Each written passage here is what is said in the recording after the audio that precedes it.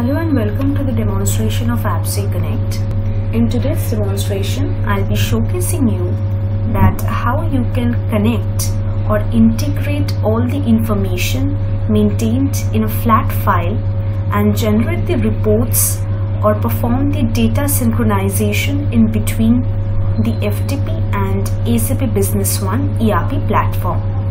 So for that, we are going to use our APPSeCONNECT agent. This agent will get downloaded from the cloud platform and will get installed in the SAP server.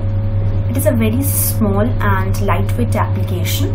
Here you need to put the credentials as exactly you provided in the cloud configuration setup of APPSeCONNECT and fetch the information in the time of login into this agent application.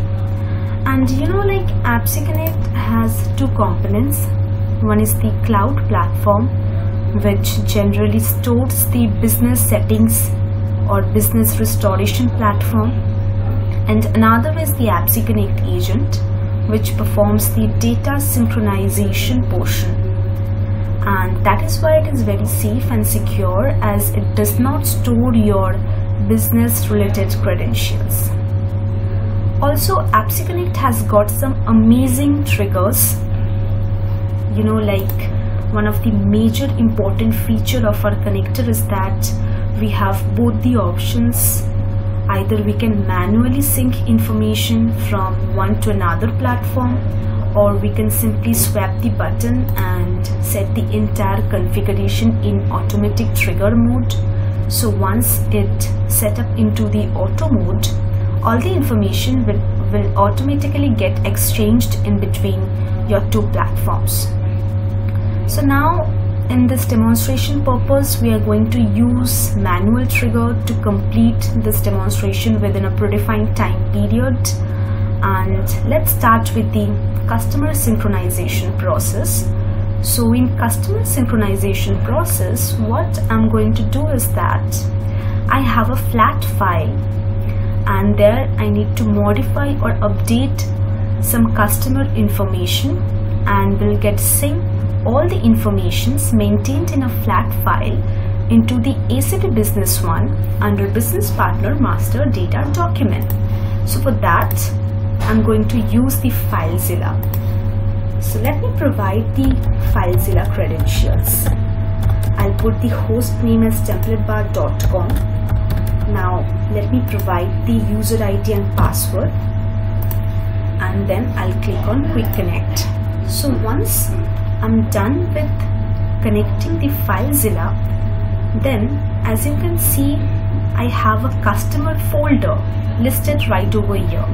So once I click on this option, I have a web customer. So this is the way through which I can transfer all the customer information and update or modify in the customer information maintained in a flat file, and will get sync the customer from FTP to SAP Business One. So if I click on this option web customer, then I have a file which is in XML format called customer.xml file. So I'll quickly transfer the files into the desktop so that I can be able to manage or modify the customer information into the file. So as you can see, the message is showing as all files have been successfully transferred. So let's open the customer with Notepad. Now if you can see that the customer number, which is the customer code, will be showcasing in the business partner under SAP.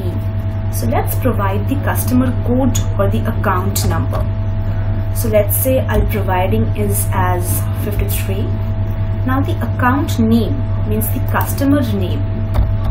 Let's say I'll provide it as 53, and the VAT number means the federal tax ID. So let's say I'll make it 53. Now the account number or the customer code, the account name or the customer name, and the VAT number or the federal tax ID, these are mapped with the exact fields of SAP Business One under Business Partner Master Data document. Now I'll quickly save the file and will again moving into the Filezilla to download the updated information so that I can use my connector APPSeCONNECT and will sync all the informations into the SAP Business One. So let's find the customer.xml file. Yes, here it is. So now I'll transfer the files. So as you can see, all the transfers have been finished. Now let's head off into the SAP Business One where this agent is installed. So I'll manually click on this trigger business partner add from FTP to SAP Business One so that all the modifications, all the updation which I have provided in the flat file of customers to get synced into the Business Partner Master Data document. So let's open the master data. Let's provide the code, the updated code in the customer flat file. Now find it. So as you can see, this is the customer code 53 and this is the name of the customer and the federal tax ID or the VAT number which have been mapped with the VAT number maintained in a file in notepad of this particular customer. So all the mappings can be done as per your choice, as according to the need. So as you can see that all the informations are correctly synced into the Business Partner Master Data document. So the reports can be generated through FTP into the Business Partner Master Data. Now let's go ahead with the next process, which is product upload. So for that inventory, I'll open the item master data document. I'll quickly create or add a new product. Let's provide the item code.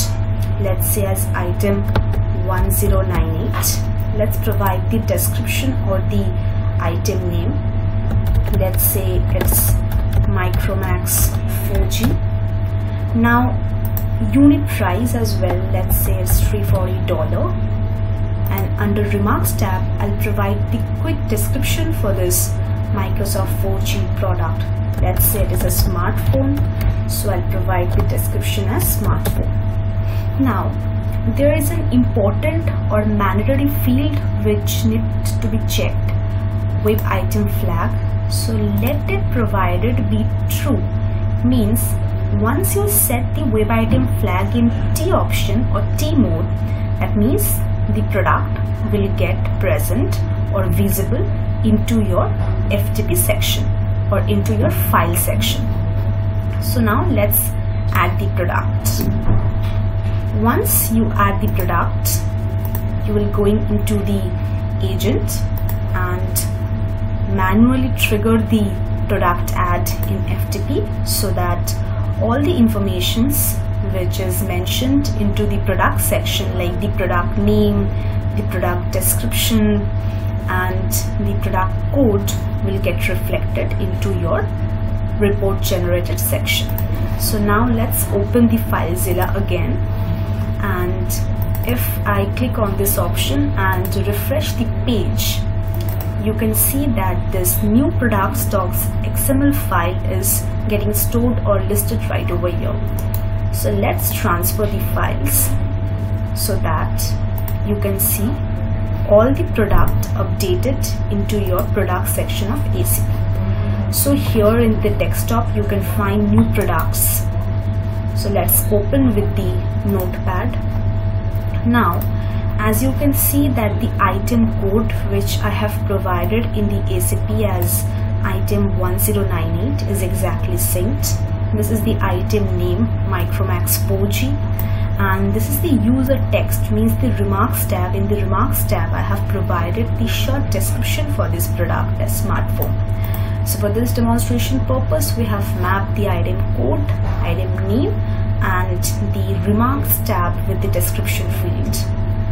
Another mappings, if required, then can also be done or happened in between the two platforms. So In this way, you can maintain a file, you can provide the information in this file, like regarding customers. You can mention the customer name, customer federal tax ID, customer information, and you can download all the customer related information from your FTP into the SAP Business One under Business Partner Master Data document. And also in this way, you can maintain all your products and upload the product from SAP to FTP. So thank you for this demonstration. If you have any queries, then do contact with us.